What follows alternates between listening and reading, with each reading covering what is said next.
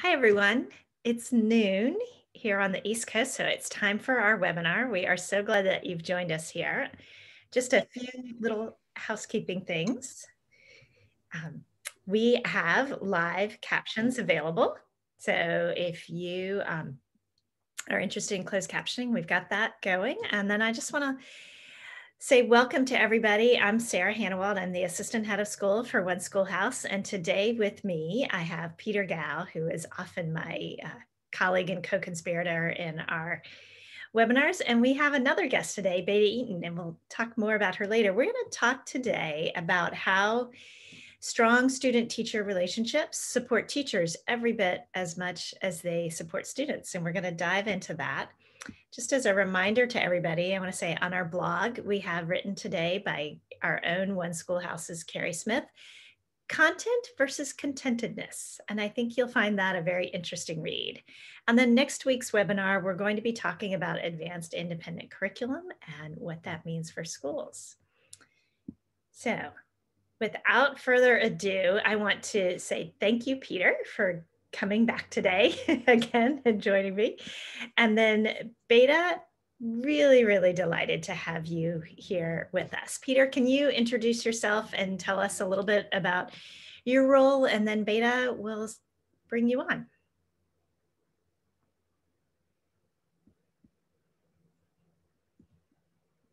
Peter, you're muted.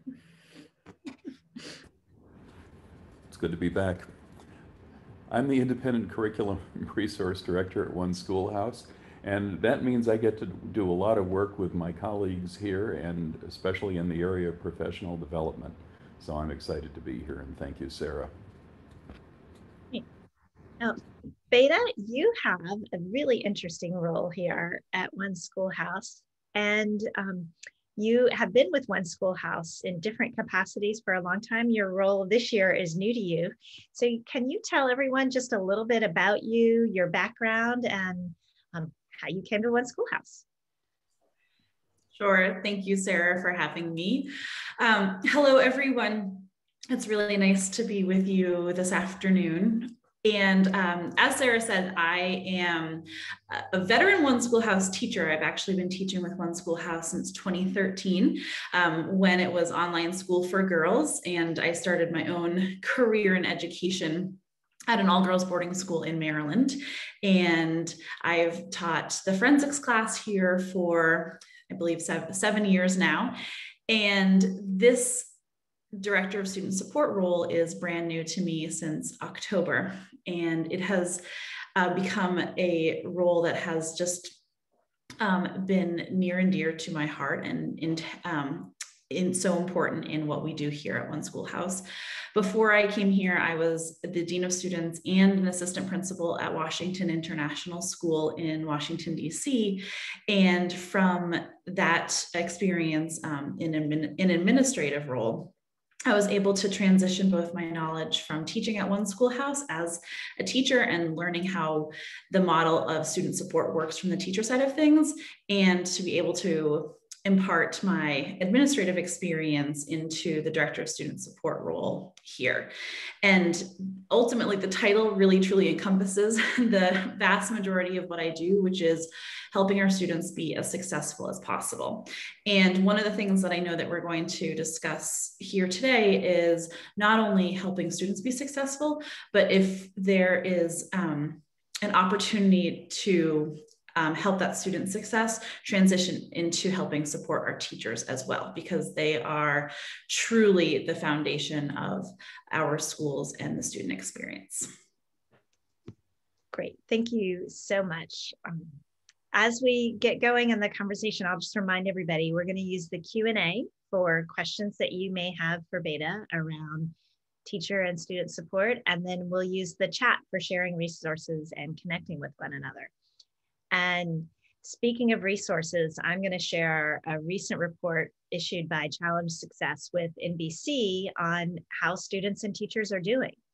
And it's an in-depth report and well worth a look, but I will say, you know, without giving away too much of the research, the answer is, you know, everybody's not doing great. You can't look at Twitter right now without seeing tweets about teacher exhaustion and needs and the impact And when we think about support, it's not about Starbucks gift cards for everybody. Not that we're knocking those. I mean, absolutely keep them coming, but systems that allow schools and academic leaders to focus on the right things. So Peter, you have some thoughts on that. Do you want to share some of that?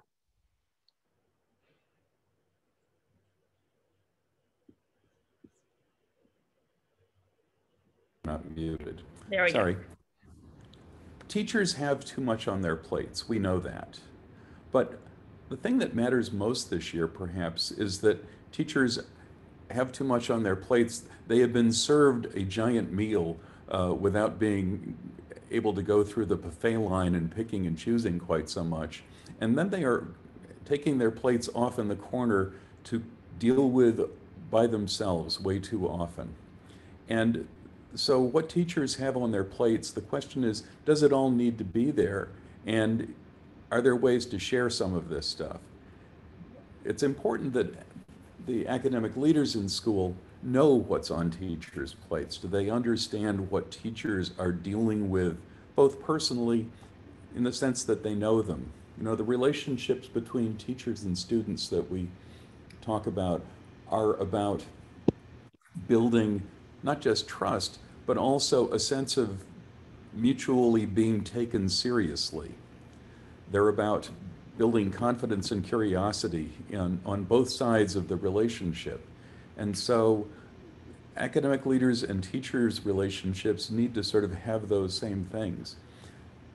Leaders need to really see their teachers, understand the time they're putting in, but also to understand that there might be areas in which we could build systems, we could build structures in our schools that would, if not take things off the plates, at least make some of these things that seem like heavy burdens become shared burdens. And that will make a big difference in teachers' lives. It's not going to change the pandemic, it's not going to change the whole thing, but it will make teachers more confident, feel taken more seriously, and feel as though they're being seen. So that only pays off in really good things for students as well. Beta's got some thoughts on this, I bet. I do, thanks, Peter. I think one of the things that really ties into what you were saying is getting to know our teachers, because they spend so much time getting to know our students. And one of the things that teachers have been dependent on for so long, and I think that we all are if we work in schools, is that we have a relatively predictable cycle. And when that predictability is taken away from us, as it has been for the last almost 12 months, it becomes this incredibly stress-inducing experience, as we know, for our teachers, for our students as well. And so we've taken away the predictability and the rhythm that teachers have, and again, students as well. And so they're constantly being asked to pivot. And sometimes this happens week to week. And a lot of it is out of their control. In fact, most of it's out of their control, whether there is a large student party that happened off campus and now half of the sophomore class needs to quarantine, or unfortunately they were exposed, so now they are working from home and quarantining for 2 weeks. So there's just been constant pivots, and these are contributing seriously to teacher stress and teacher burnout. And not only that, is they're also feeling this drain on empathy and this drain on their overall care that they often have for their students, which is contributing even more to where they are mentally right now, because they want to be able to support their students. They want to be able to empathize with them, and they're reaching that capacity if they haven't already. And so that's one of the things that what Peter was talking about, is creating systems, creating structures that we're wanting to talk about today, because we want to be able to have those teachers be able to pivot in a way that is not completely draining for them. That is, that they know that they have resources there, that they have the ability to quote unquote punt certain things, if you will, to their administrators or to the other parties that can be responsible, and it's not all on their shoulders. Can I just jump in and say that this is a classic case of the way in which teacher autonomy becomes teacher isolation. And this is where we can help. So just moving forward. Thanks. I think that's so important. And, you know, there's no accident that part of, so this is February, right? Which is the month where we don't have a lot of sunlight, and it's, you know, even if you're in Houston right now, you might be really cold. And so this is a time when things are tough.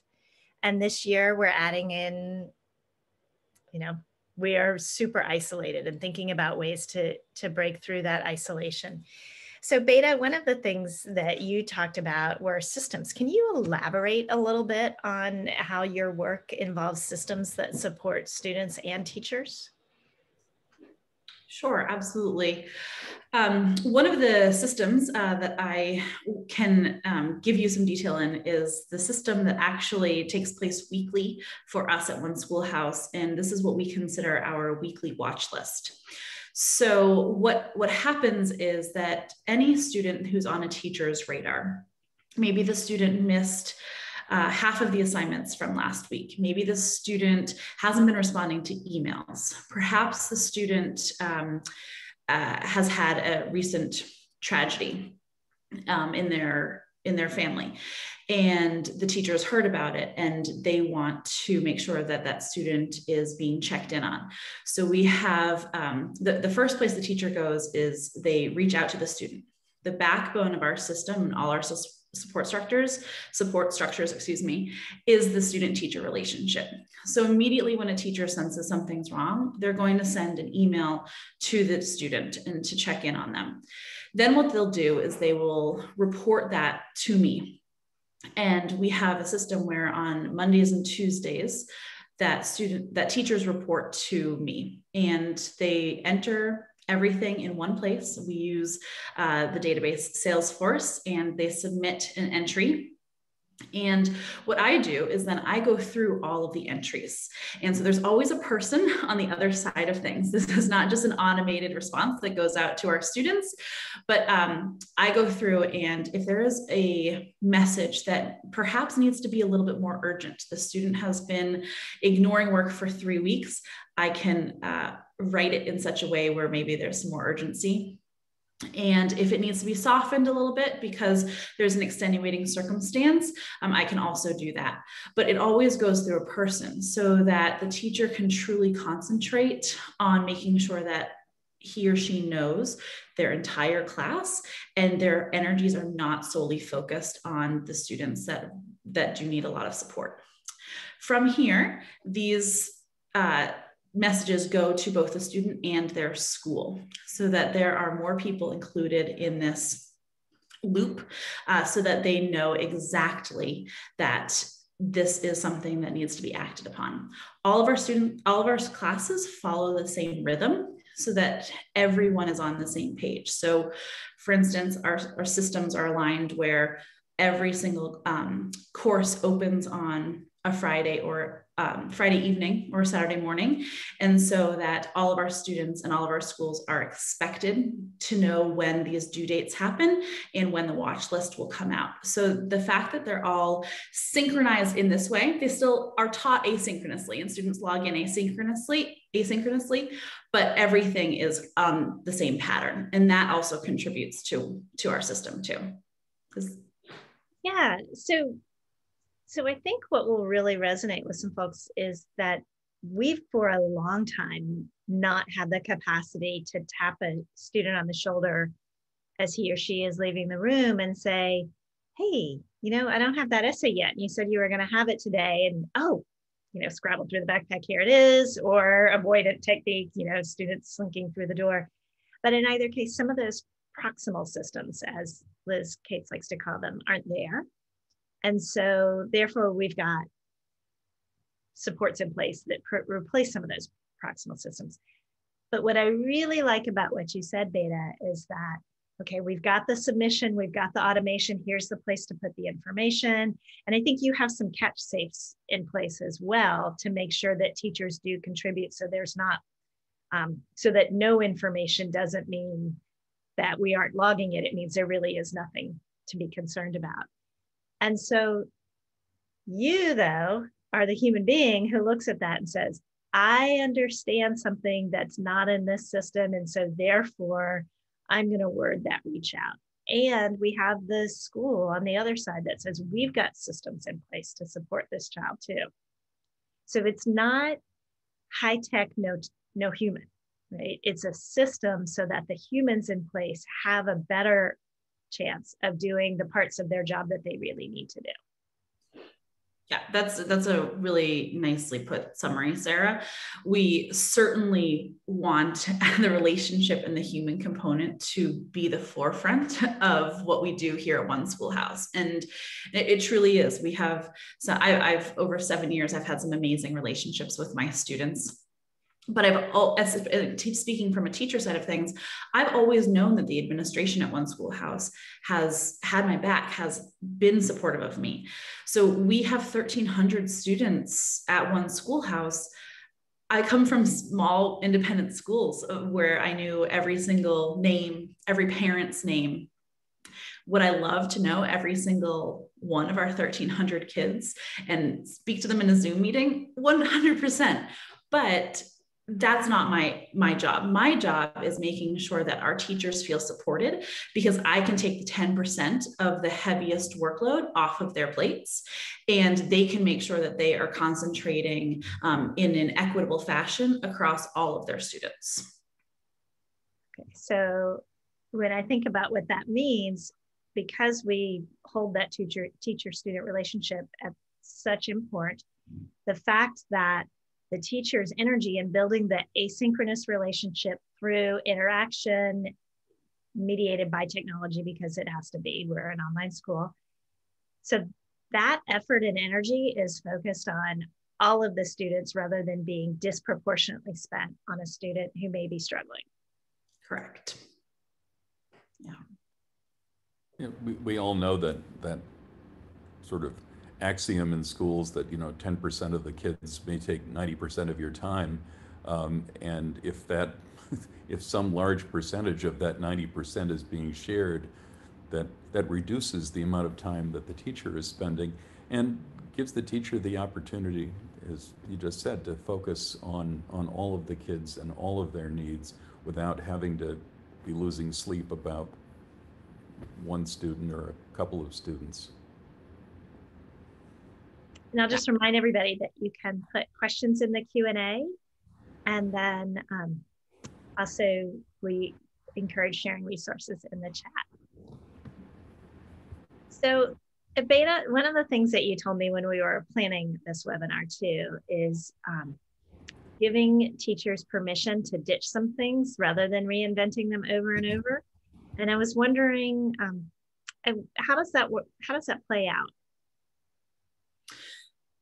Well, so I would say also ditching things in a face-to-face school is a little bit different than permission to ditch things at One Schoolhouse. Our courses are refreshed over the summertime, and they are designed to follow a weekly cadence that really is, in terms of student workload, it's consistent from week to week. But when it comes to having teachers ditch it, it goes back to that question of pivoting, right? Is saying, oh, a teacher had planned this, and I'm a science teacher prior to my career in administration. So, and I've worked this amazing osmosis lab, let's say, and I've set up the lab to make sure that there's social distancing, to make sure that the students have all the materials, everything is sanitized, all of that.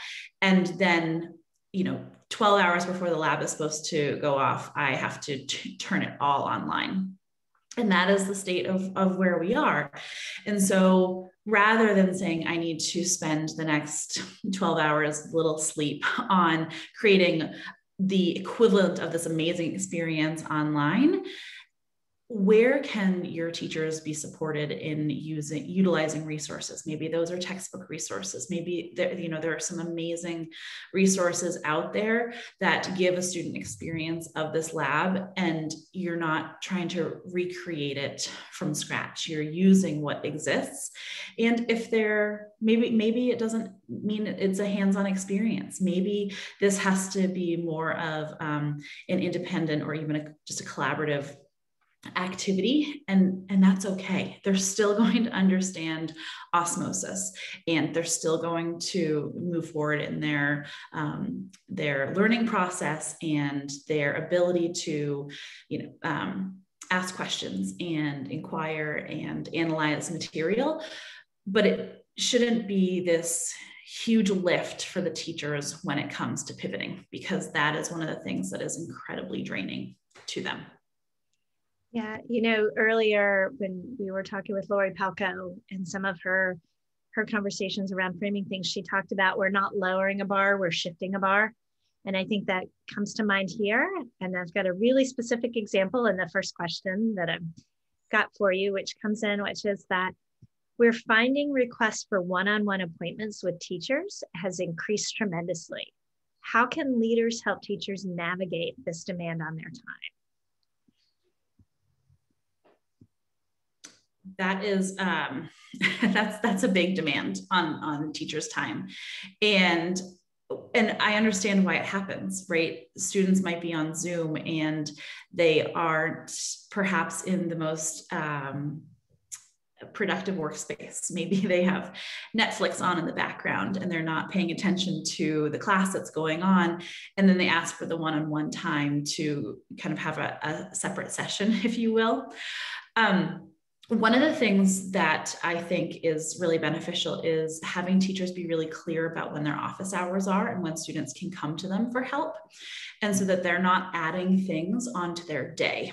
And if it becomes a situation where students are asking for one-on-one meetings multiple times a week, or their habits haven't changed based on how much support the teacher is given, there needs to be essentially a line that once it's crossed, that the teacher gets to send this on to the administration, where they are not the one who is solely responsible for this anymore. If there ends up being a pattern, chances are, as we know, if there's a pattern in one class, there's often pattern in other classes too. And that's where, similar to my role, that is where a lot of that knowledge lies in the administration. So a teacher shouldn't be solely responsible. What Peter said about that teacher isolation component, a teacher shouldn't be solely responsible for that. Once it gets to a cutoff point, if you will, and that can be established by institution, it should go to the administration so that teachers, the 95% of their time isn't being taken by those individual situations. I think too, this is a place where schools can really have teachers' backs by saying that, teachers will set their own office hours, make themselves available, if it's all remote, using Calendly or one of those things. But the school expects that the teacher's office hours will live within a particular box of time, and that the school also understands that individual teachers may have particular reasons, and the school really needs to be proactive with families out front, preemptively, about how they're supporting their teachers in creating those times and protecting those times as well. And I think that option of, or that notion of shifting the bar. So if we are finding that our students need more, one-on-one time with teachers because they're struggling with remote learning, well, then we look to teachers and we say, perhaps we'll help also release some of the expectations on the 45-minute Zoom class. And we'll say, you can release this video and schedule the rest of that time for small group interactions with students. And you can put them in small groups and the teacher can visit the small groups. But I think helping release that notion of, I have to be doing my very best version of what I was doing in person now that we're remote. And now that we're back in person again, I've got to bring everything back that I had left behind. And well, we may be back in person, but we may not be the same that we were.